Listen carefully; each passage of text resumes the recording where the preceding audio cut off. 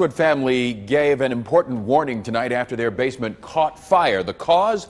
A household item a lot of us have, but don't always properly maintain. We wanted you to know how you can easily protect yourself and your home. 9 on Your Side reporter Shannon Kettler got us those answers.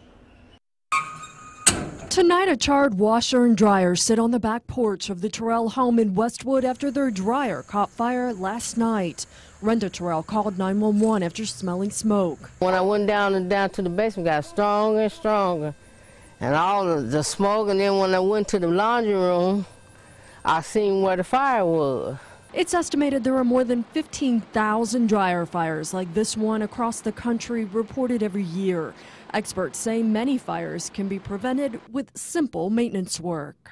Oftentimes people do not clean out their filters, cleaning out the duct work, so that's one of the big problems. Here are some warning signs you may be at risk. Lint blockage may be taking place if your dryer needs to run more than one cycle per load. The outside surface is hot to the touch, and your clothing has a musty or moldy smell. Remember, cleaning the lint screen isn't enough. The rest of the lint builds up over time inside the dryer vent, becoming a fire hazard.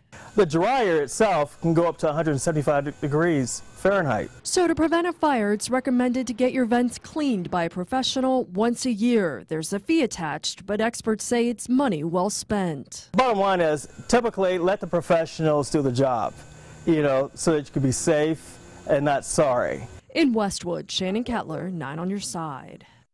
The Cincinnati Fire Department says you should never leave your dryer running if you are not at home. Firefighters also want to remind folks to install smoke alarms on every level of the home, including the basement.